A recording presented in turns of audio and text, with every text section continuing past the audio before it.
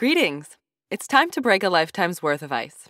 My name is Emily, and I can't say how glad I am to break that ice, as I've been lucky enough to transform my way of being and some outdated beliefs about the world and myself on the way to this moment. Of course, I'm still and always will be on the path of expanding my consciousness, but I'm ready to continue my journey by reaching out to others, any marvelous souls out there listening to or reading this, so they might realize their worth and their power to live as they please for the highest good of all. I and my company, Candid Sphinx, aim to help people achieve personal sovereignty through a mix of culture, history, healing sessions, self-care, and intuition. It's about seeing the everlasting connections between the past and the present with an open mind, and how I sincerely believe doing so can show us how to forge better futures for individuals everywhere and humanity itself.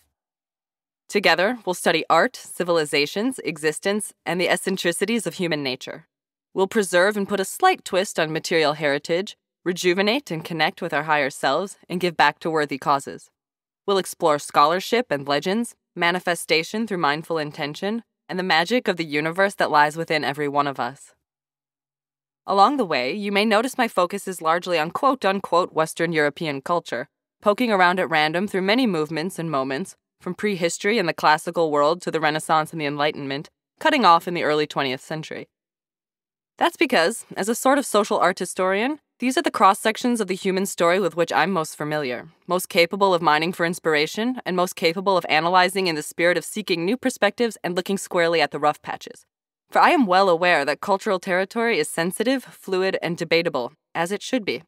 And I do wish to glean what positives we can from the past without totally glazing over the darker turns of time.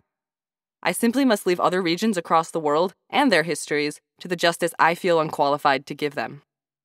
Candid Sphinx is also built upon a passion for reclaiming some space for aesthetics that are sometimes portrayed as too outdated for modern life. So the pop and neo-pop stuff, the abstract expressionism, etc. that already has its rather vibrant place in our society will be largely left untreated, though I'm a big fan of contemporary art too. I'm simply more attracted to older aesthetics and wish to see them incorporated into notions of modern taste and relevance. I feel keenly that the past and its artifacts will never be exhaustive encouragement for living in a more refined, awakened state.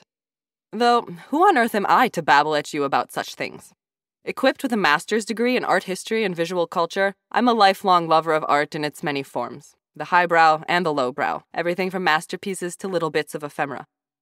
Learning and talking to others about the stories, characters, and habits of our shared past, both the gilded and grisly bits, give me some of my moments of greatest happiness.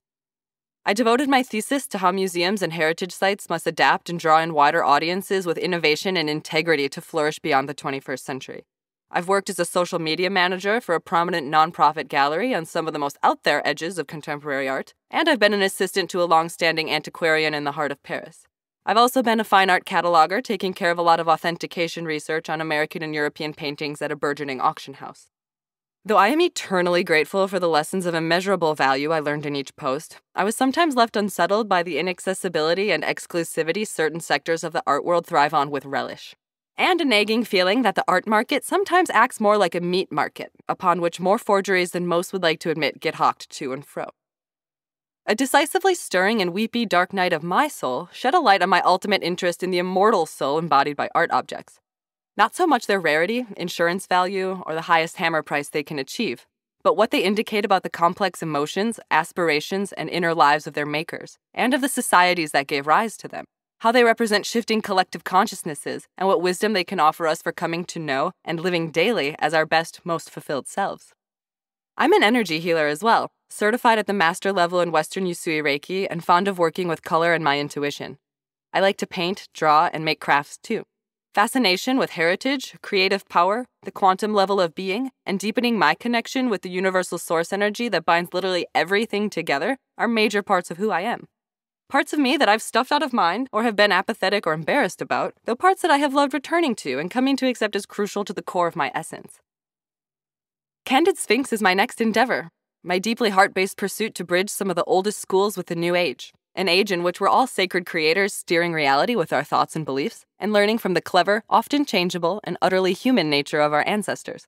Ancestors who some folks might say are actually other facets or incarnations of ourselves, with all their twists of fortune and follies, folklore and philosophies. If you feel so inclined, check out CandidSphinx.com for more info and a list of services I offer, and have fun browsing my selection of antiques, vintage items, and seasonal merchandise. Welcome along to one and all, and thank you so very much for stopping by. I'm overjoyed to have you here.